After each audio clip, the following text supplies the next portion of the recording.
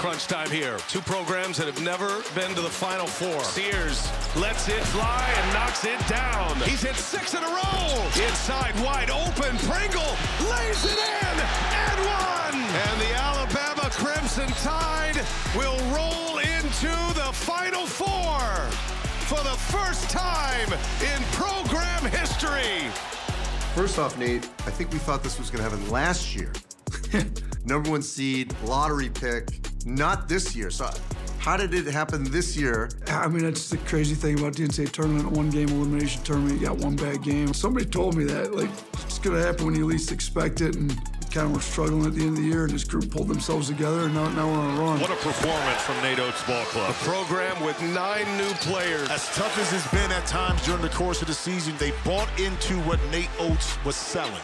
You put together this roster with a couple of new pieces, people that have worked their way up, that have had the opportunity. I think all these guys got a little bit of a chip on their shoulder, like we're out to prove everybody wrong. And these guys came here, they were either on the team last year that was #1 team in the country, or they came here because we were the #1 team in the country, and we didn't quite have the regular season that we anticipated or hoped. But shoot, now we got a little chip on our shoulder. We've got one last run to prove everybody wrong, and we've made a little bit of a run here. Stevenson, yes, sir! Estrada lays it up for Craig Nelson to throw it down. Everyone's getting involved. They all can shoot it and spread the floor, and got versatile pieces, kind of in the front court that can play multiple positions. So they're sharing the ball, they're moving it, they're finding good shots, and we're finally starting to guard a little better here.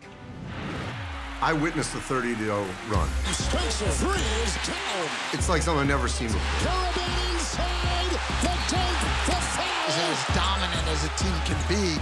Yeah, that 30-0 run was pretty impressive because Illinois is a really good team. Everybody talks about defense, and your defense has to be elite, but your offense helps your defense out or hurts it. You got to take great shots. You can't turn it over, and then you're going to have to keep your players focused, and we cannot be giving up big runs like that. I mean, I've watched multiple games there. It's like it may not be 30-0, but they've gone on big runs against a lot of the teams they played. Nelson for 3. Got it!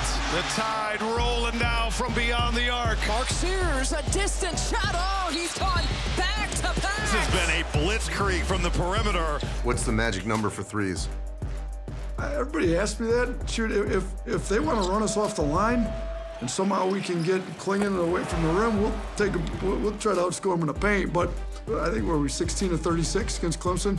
That was a pretty good number. I don't know that UConn's going to let us get 36 off. We're certainly not going to be happy if we make 16, but we're going to try to spread them out as much as we can and get as many good looks as we can get. The Alabama Crimson Tide making history here.